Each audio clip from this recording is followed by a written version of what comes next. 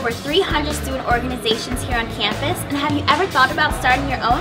Well, I'm here with Student Assistant Coordinator Alexia, and she's here to tell you more about how to start your own student organization. Starting a student organization on campus is super easy. You can start by logging onto Monarch Link and registering your organization. Make sure that you have these 3 things. You need a university-affiliated advisor. Then you'll need 2 representatives. So whether that's your vice president and your president, you'll be good to go. Next thing you have to do is write a constitution for your organization. Now you might ask, how do I write one? Simply stop by Leadership and Student Involvement to ask for a one-on-one where we can help you write your constitution. Also, there's examples of this constitution on Monarch Link. Then you'll meet with Student Government Association to be fully recognized as an organization.